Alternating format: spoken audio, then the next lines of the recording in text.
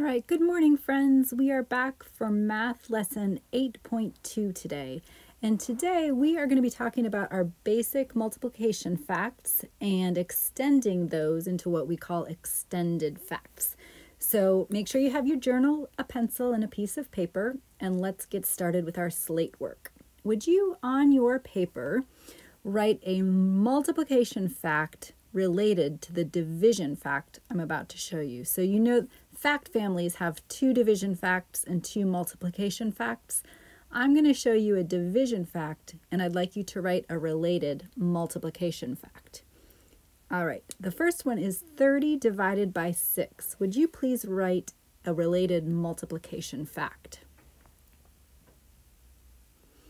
That would be 6 times 5 equals 30, or you could have said 5 times 6 equals 30, but the answer to 30 divided by 6 is 5. All right, same idea. 40 divided by 10. Would you please write a related multiplication problem? 40 divided by 10. 10 times 4 equals 40, or you could have said 4 times 10 equals 40. So the answer to 40 divided by 10 is 4. And 27 divided by 9. Please write a related multiplication number sentence. You could have said, oh, my window doesn't want to slide. 9 times 3 equals 27. Or, of course, you can flip it around and say 3 times 9 equals 27. But that means 27 divided by 9 is 3. All right, we have a few more. Same idea. Using 49 divided by 7, please write a related multiplication number sentence.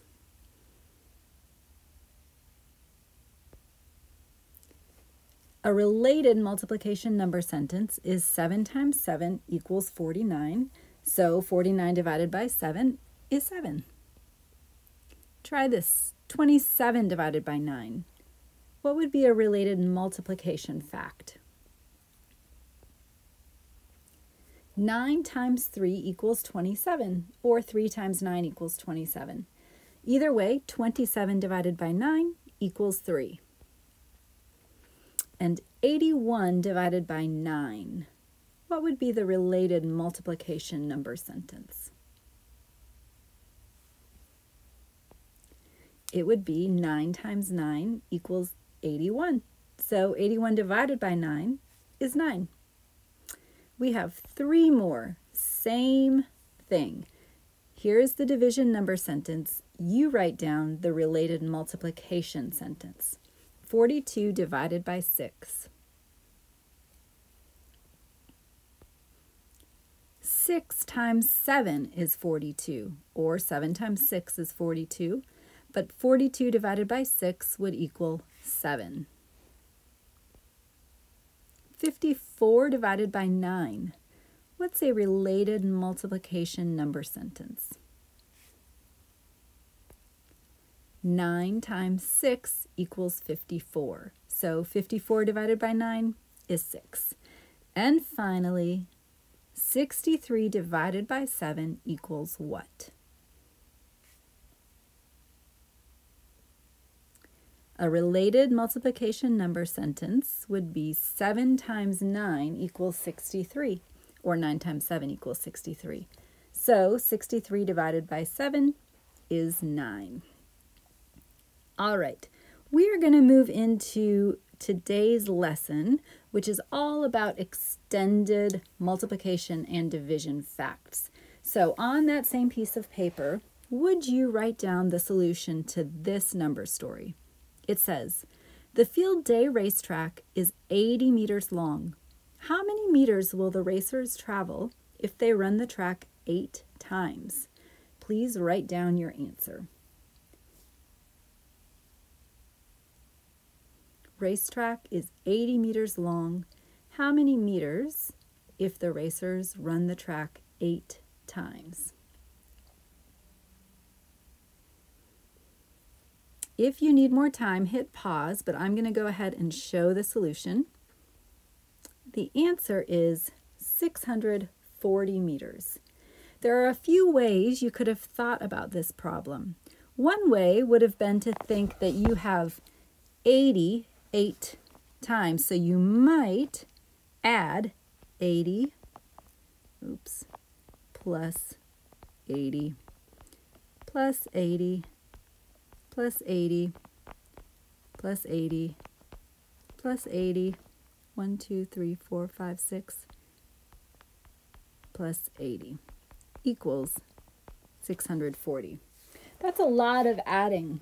So you might have seen that it might have been easier to do 8 times 80.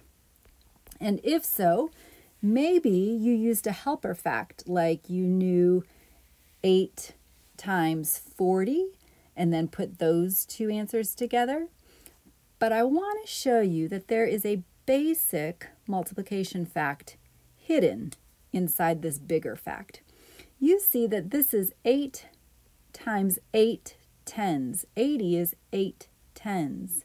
So I could see this basic multiplication fact and think, what's 8 times 8? I know that 8 times 8 is 64, but since it's not 8 times 8, it's 8 times 8 tens, my answer would be 64 tens. So again, 640. That's what we call an extended fact. We're going to practice some more extended facts together before we work in your journal. Let's look at the next slide. 2 times 30 would be another example of an extended fact. And one way we could think about this is using our base 10 blocks. So on my toolkit, you can see across the bottom, and you're welcome to do this on your toolkit too, I've pulled up the base 10 blocks. And for the problem 2 times 30, I saw a basic fact in there of 2 times 3. So I could just think of 2 groups of 3. There's one group of 3. And then here's another group of 3. So I would be able to say that 2 groups of 3 is 6. That's the basic fact. But the problem was actually 2 times 30. So I'm going to think of groups of 10. We had 1, 2, 3. That's one group of 30. And then 1, 2, 3. There's my other group of 30. And then we have 30 and another group of 30. So 2 times 30 would be 60. So going back to this answer, what is 2 times 30? 60. If I wanted to extend it, and I'll just write in our answers here, 2 times 3 was 6, 2 times 30 was 60. We can extend it even farther. The next question says 2 times 300. Let's go back to our toolkit. If I'm talking about hundreds this time, I want to use, remember we call them waffles, our 100 flats. So there's 1, 2, 300, and another 1, 2,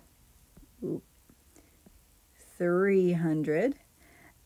And I can see that this group of 300 and another group of 300, which means 2 groups of 300 would be 600. And if I just wanted to count by hundreds by these waffles, 100, 200, 300, 400, 500, 600. So going back to our page, 2 times 300 is 600. Let's try it again with a different basic fact. Let's extend the fact 3 times 5. We should all know that 3 times 5 is 15. But if we wanted to extend that to 3 groups of 50, I would still, let me come back here and clear.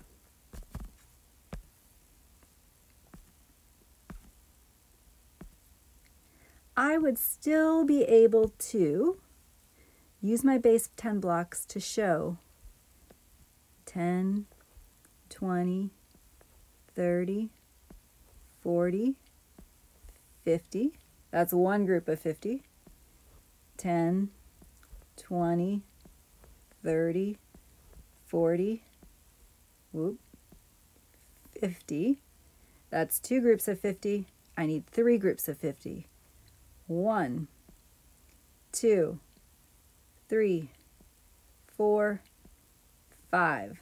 Now, how many groups? We have three groups of 50. So you could either count by tens for how many French fries we have on the board, or count by groups of 50. 50, 100, 150. So the extended fact 3 times 50 is 150. That looks terrible, but I'm going to leave it because my pen's being tricky.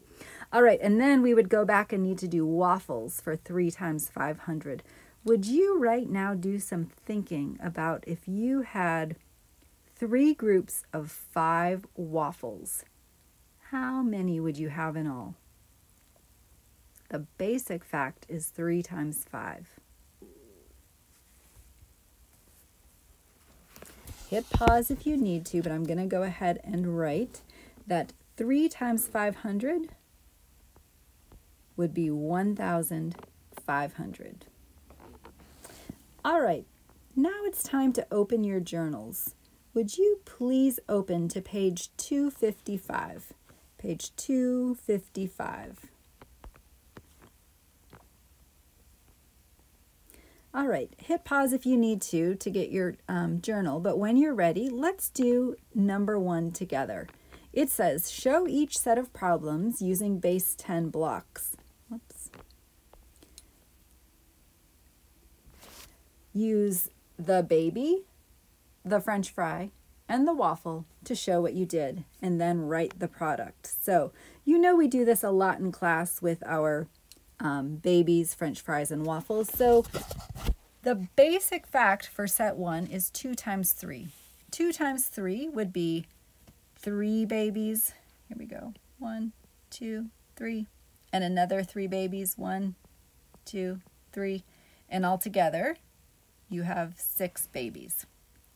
Then for 2 times 30, you would show a set of 30 using French fries, and then another set of 30 using French fries, and all together you have 60. 6 French fries would equal 60.